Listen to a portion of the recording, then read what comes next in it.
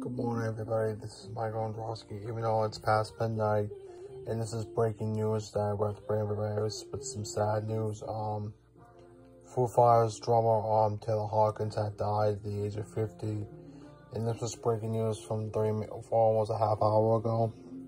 So, even though it's late to do videos at this time, and especially after midnight, but I just want to bring everybody with some sad news that Taylor Hawkins from Foo Fighters had passed away tonight. There'll be more videos tomorrow, and like I said, I uploaded a couple of videos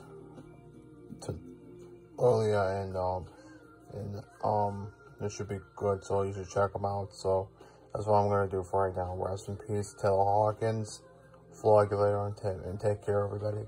Good night.